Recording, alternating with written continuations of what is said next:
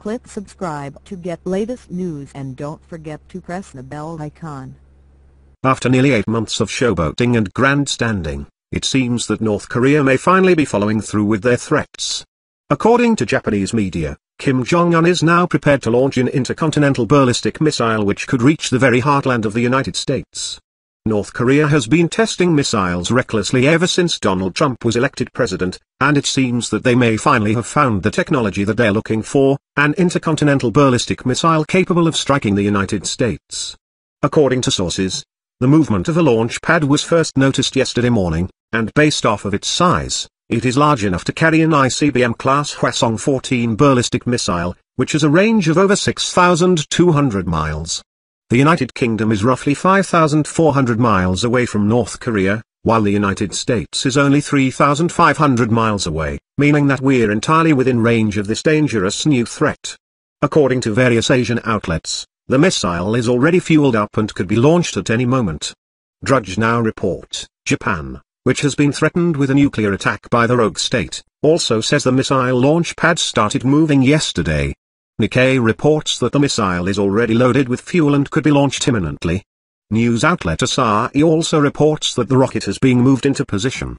Other Japanese media also report the missile is a Hwasong-14 which Jong-un previously said could reach anywhere in the world. The Hwasong-14 is known to have been tested by North Korea on July 4, 2017, a test which was said to have been far more successful than expected. Jong-un is said to have laughed as the weapon was fired, declaring it a special gift for American BS. He also bizarrely described it as a handsome good-looking boy. While North Korean state media said the missile flew only 580 miles, 933 kilometers, and reached an altitude of 1,741 miles, 2,802 kilometers, it took just 39 minutes before it was deliberately crashed into Japanese waters and is widely believed to be capable of reaching much further. At the very least, a missile of this nature is capable of reaching Alaska, where Secretary of State Rex Tillerson described it as a new escalation of threat. This news comes just hours after UN threatened to sink Japan and reduce the US to ashes and darkness.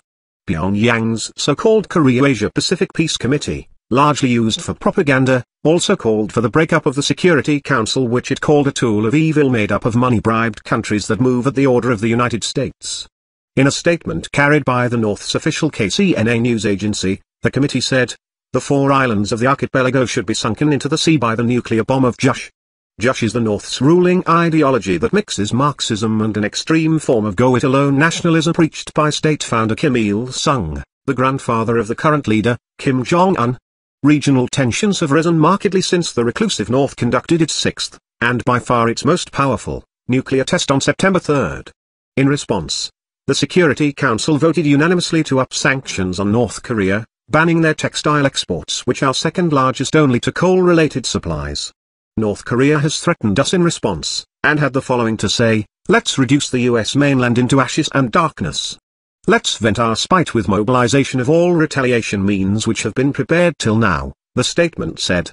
Japan's Nikkei stock index and dollar-yen currency paired gains, although traders said that was more because of several Chinese economic indicators that were released today rather than a reaction to the North's latest statement. South Korea's won also edged down around the same time over domestic financial concerns. The North's latest threats also singled out Japan for dancing to the tune of the United States, saying it should never be pardoned for not offering a sincere apology for its never-to-be-condoned crimes against our people, an apparent reference to Japan's wartime aggression. It also referred to South Korea as traitors and dogs of the United States. This announcement is extremely provocative and egregious, said Japanese Chief Cabinet Secretary Yoshihide Suga. It is something that markedly heightens regional tension and is absolutely unacceptable, he added.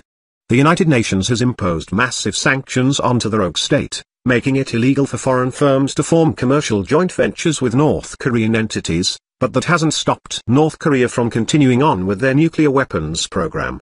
US President Donald Trump has vowed that North Korea will never be allowed to threaten the United States with a nuclear-tipped missile, but has also asked China to do more to rein in its isolated neighbor.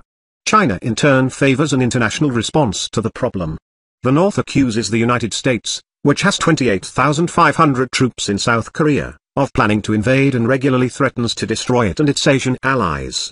The United States and South Korea are technically still at war with North Korea because the 1953 Korean conflict ended with a truce and not a peace treaty. If Kim Jong-un does decide to launch a nuclear missile at the United States, this could be the biggest catastrophe that we've seen since 1945. President Trump's military absolutely dwarfs Kim Jong-un's, and if he does decide to poke the bear, his promise of raining down fire and fury onto North Korea may just come true.